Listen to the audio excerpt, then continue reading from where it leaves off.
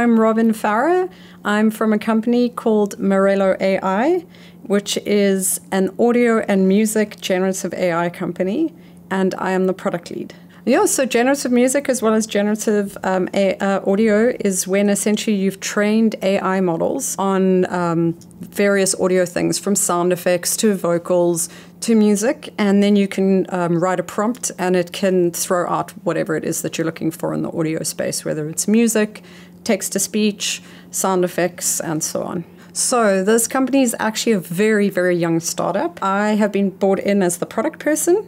I am the only product person, which is very exciting, but it does mean that right now the team has been training these AI models, and I'm brought in to basically figure out what is our product and who's it for.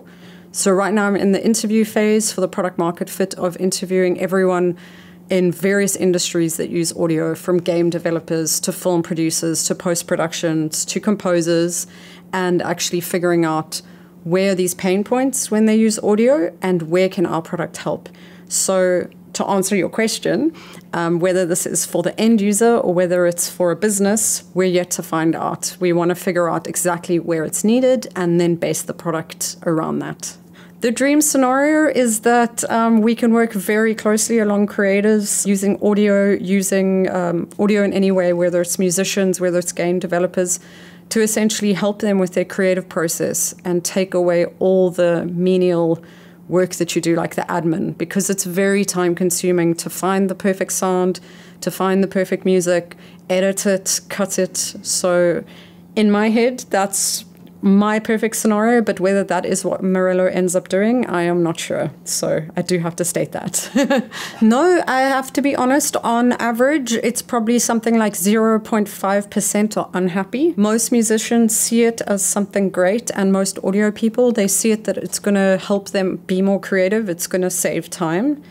Particularly composers are quite excited about it because they see it as a tool they can use.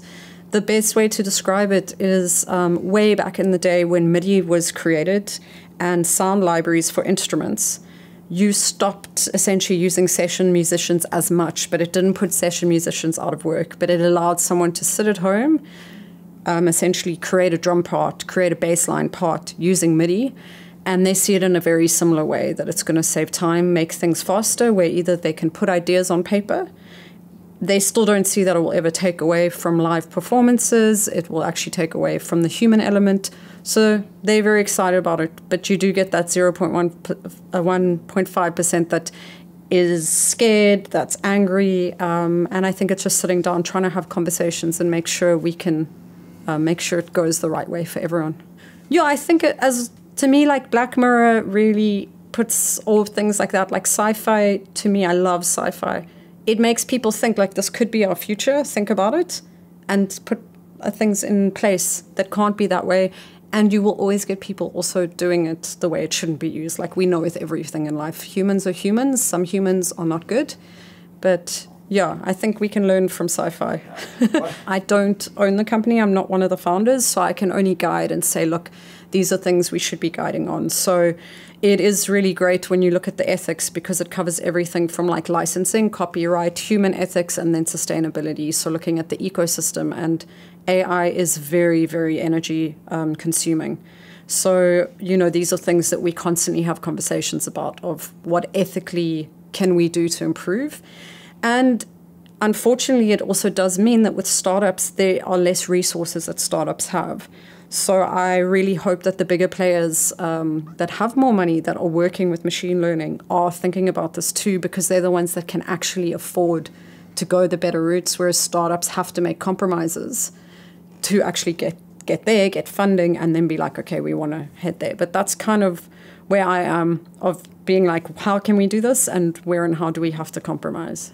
I actually felt the complete opposite. I felt like all of us were very aligned, also because we spoke before, and they are very open to have conversations with people working in the AI music industry. The thing that kind of shocked me a bit was but it was like, oh, we need to sit around a table and have these discussions. And I know from my side, I'm openly reaching out to these people to be like, what can we do? How can we work together? So we may not have just never met until today, which is where it's like, okay, so what are the next steps? How do we work together to make sure that how we're training these models is in a legal way, and how can we work together to do this to make sure ethically it's right. But I think we're all on the same page of AI can help support, it can be a technology that takes things forward, and then also how can we work together. So, yeah.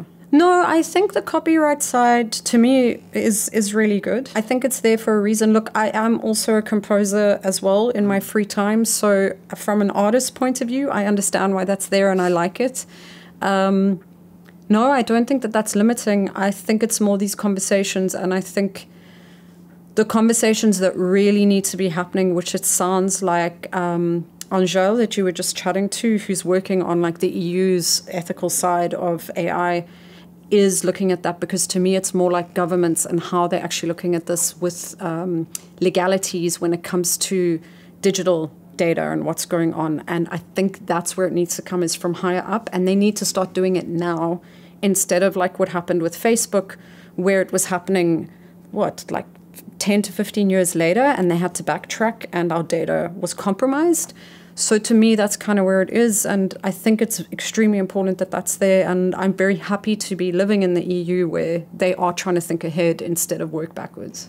It is very beautiful. I'm also super happy I can walk everywhere, because initially I thought I was like, oh, I'm going to have to go here and then do this, and I was like, oh, this is so walkable, and it is so beautiful, so safe, and yeah, it's very lovely. Okay, so I'm happy to be here.